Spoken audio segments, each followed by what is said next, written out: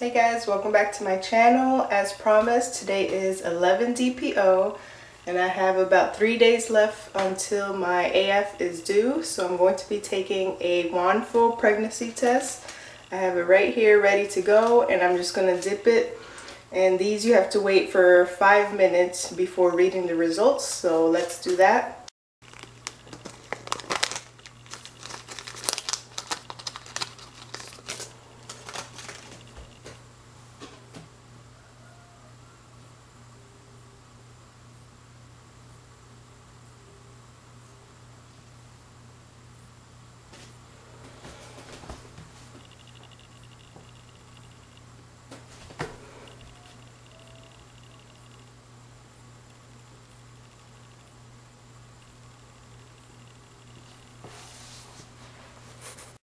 While I'm waiting for the test to finish developing, I'll go through the symptoms I've been having the past few days, starting from Saturday, August 1st. I already mentioned in yesterday's video that I was very sleepy. I slept for 12 hours straight without waking up once.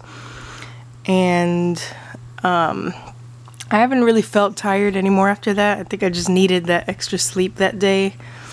But for Sunday, I woke up with really puffy under eyes. I'm not sure if I just had too much sodium the day before and I was holding in water, but I just noticed that that weird symptom. And that is when I got my faint positive on the WANFO, which I'm not sure yet if it was a faint positive or if it was just a faulty test. And then I also wrote down that I took tests after that and they were negative. I haven't had a big appetite the last few days. As of that Sunday, my appetite has came back recently. So Monday, which was yesterday, I had the negative test, but I did experience some sharp twinging pains in the morning, like in the cervix and uterus area. And for this morning, I did wake up with a little bit of nausea, but it's not anything extreme and it's not the type of nausea that reminds me of what I had when I was pregnant in the past. So I'm not going to think anything of it yet, but my test should be done in 1 more minute and we'll go check it out. Alright, it's been about 5 minutes, so let's look at this test.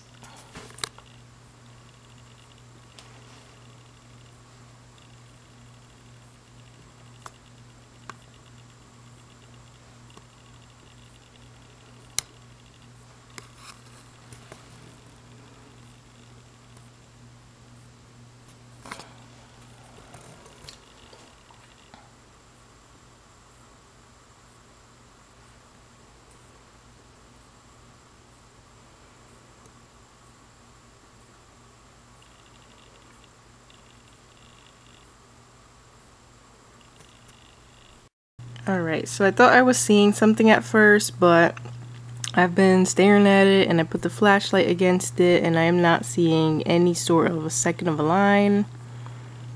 I'm sure you guys can see in the camera it looks completely blank.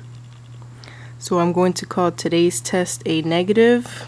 And I got all my other tests from the past few days here. 8 DPO. The one under that is 9 DPO, where it did have a faint line. But the ones after have been pretty negative. So we'll be back tomorrow for 12 DPO. I haven't started spotting. I haven't had any symptoms that my AF is coming yet. So who knows, it could still be too early or we don't really know. We'll see. I'll keep testing every day until AF shows for sure. So I hope to have you guys back tomorrow to see my 12 DPO test.